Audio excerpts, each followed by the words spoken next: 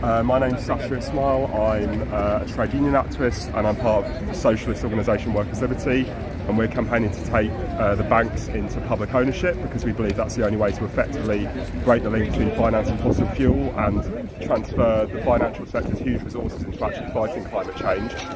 Trade unions have actually passed policy that should happen, but they're not campaigning for it. So we're here today arguing that the climate movement should take up that demand for public ownership of the banks and finance and push the trade unions, the Labour Party, the Green Party and other political forces into actually campaigning for it. So yeah, what do you think?